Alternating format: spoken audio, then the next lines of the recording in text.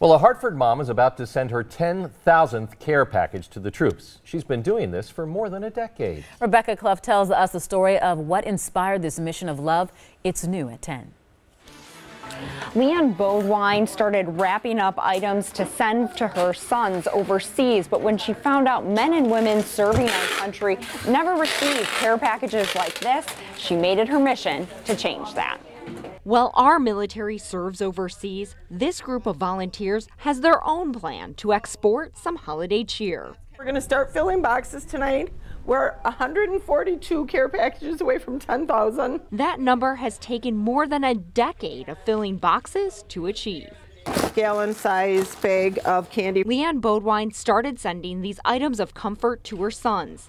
It cost about $17 per box, and she soon realized not every military family has that option. A lot of soldiers are supporting their families at home, and the families are not able to do this. So Leanne is. She takes donations from the community, everything from food to personal care items.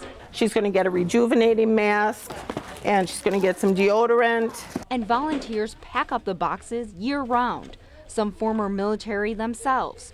Chris Bergstresser brings his sons to help out. To understand where their freedoms come from, understand that, hey, we need to support them because they're over there fighting for us. Others, including the Stelzers, have seen their nephews get sent items. He thinks it's really neat that he gets a part of home. Which is why Leanne might hit package number 10,000, but that's nowhere near the end for her. I'll do it for as long as I can.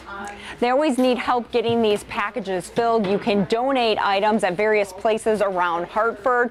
Otherwise, they always take monetary donations, and we've got all that information on our website. Reporting in Hartford, Rebecca Clough, today's TMJ4. Heartwarming from Yeah, what a Hartford. nice story, huh? Yeah.